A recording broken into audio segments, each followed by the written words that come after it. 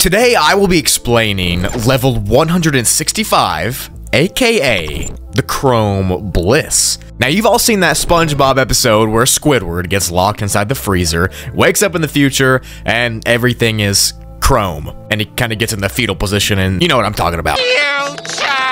That's exactly what this Backrooms level is like. And if you think that sort of thing is interesting, then you should stick around for the explanation, please. Without further ado, let's get into the video, shall we?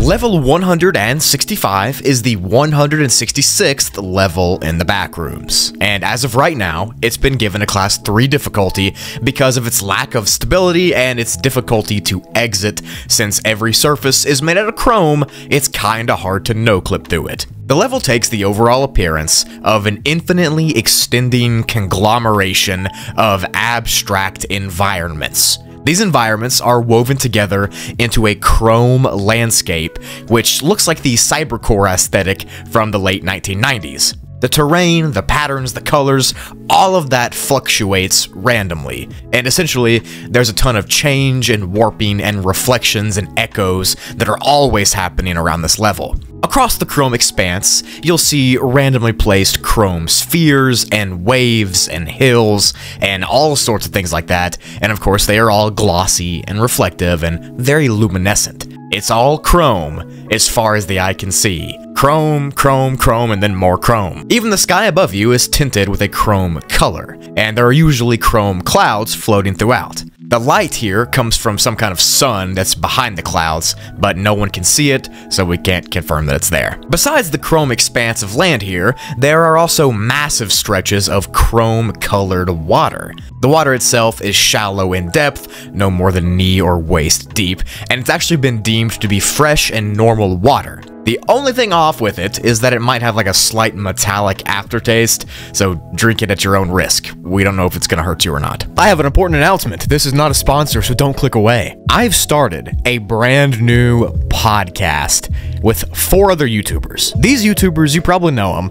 They are Dire Trip, Fox Akimbo, Raymundo2112, and Night YT here on YouTube. If you want to see all of us just goofing around, talking about crazy things, talking about funny things, and serious things too, you'll really enjoy it over there. I know we have a lot of fan overlap. I know all of us do, so go check it out, go subscribe if you want to. If you don't, that's fine, but I just wanted to let you know the podcast is up. Several episodes are already up. Go check it out if you're interested. Thank you so much. I appreciate it. Now back to what y'all actually clicked on the video for. So level 165 is subject to severe reduction in gravity and is estimated to be over 90% less powerful than the gravity from Earth. This means a couple of things. One is that you can jump higher and land slower since the gravity isn't pulling you down very hard. And as cool as that sounds, there are some deadly consequences that will happen to you because of this. The lack of gravity will cause multiple cardiovascular and skeletal issues that will happen to you if you're exposed to it for too long. You may experience muscle decay or bone decay, and your entire body will get more and more brittle the longer you stay here. It's almost like advanced aging. This will all happen as long as you stay inside of this chrome expanse, so you probably shouldn't do it. There are even more random chrome spheres inside this level. There are some that are levitating, some that are in the water, some that are on the ground, some that are in the clouds.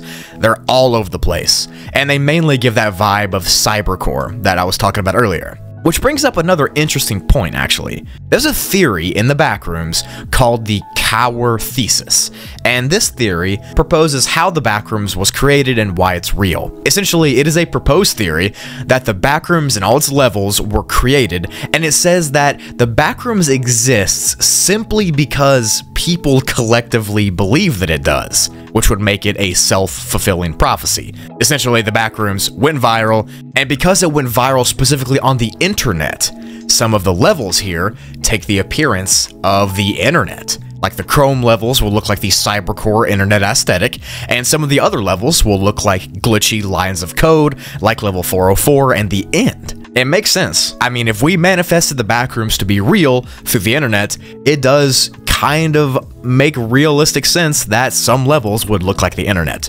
Anyways, that's just a theory on how this specific level came to be, and that's why it looks like cybercore threw up everywhere. Also, we miss you, MatPat. The level is intoxicating and addictive to explore for wanderers who come here. It almost seems like a heaven to many people. Since there's like no entities here and you're safe to explore this chrome infinity forever, everything seems cool but comfortable. The temperature is moderate and there's no heat or cold to worry about. The ground below you is calm and cool to the touch, and really the only thing that sucks is the lack of gravity that can make you to wither away. It also is assumed that staying here for extended periods of time will begin to turn you yourself into chrome to an extent. We don't know if this is physical or mental, but it seems like it can literally shift your entire brain into chrome, because all you're seeing is chrome, all you're looking at and all you're feeling is chrome. Eventually you yourself will turn to chrome, but this isn't for sure. Now, the chrome spheres that I mentioned earlier are not completely, sedentary. They do not stay still. They don't sit in one spot. In fact, they move and dash very quickly around the level, sometimes at dangerous speeds or in dangerous directions. There's no propulsion that moves them, they just instantly dash from one spot to another with unimpeded movements. They defy logic, much like the rest of the level its always warping does. The spheres can be a danger to humans if one runs right into you, since it is a giant metal wrecking ball and it will crush you. So try not to stand in like a path of a ball. There's actually a subspace of this chrome expanse too that will take you beyond the wasteland of chrome. It's called level 165-1 and it's very interesting. The subspace acts as a loading screen for this level, almost like a video game loading screen. And what I mean by that is that it is just a pure white plane of existence that stretches out for infinity. There's no above, there's no below, it is just a white plane. Nothing you can touch, you're just walking on whiteness forever. There's only two tangible objects in this white plane.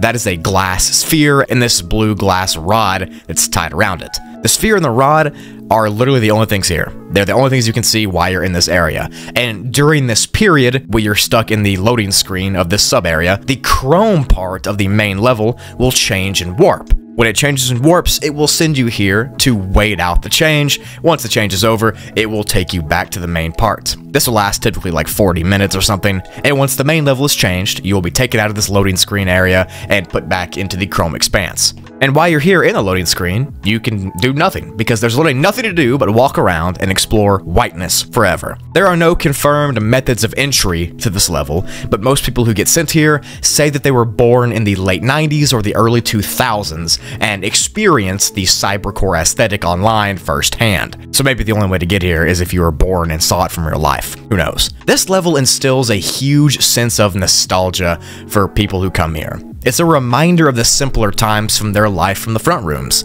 That's why people like to stay here, even if it's more dangerous than they think. Exiting the level is no cakewalk either. It's very hard to no-clip because the landscape changes a lot and it's hard because it's chrome. But your best chance to get out is if you can find a solid part that does not shift. If you can find something that doesn't change of the level, you can no-clip through it and get sent out. The only danger in this entire level is really your own thoughts and the gravity. Like, you can explore this infinity of chrome and this calmness, but you could also make yourself go crazy and end up like Squidward in the fetal position saying, like, future over and over and over again, because that's all you see forever. So hopefully that doesn't happen to you, and if you watch this video and learn how to exit, it shouldn't happen to you. Cool.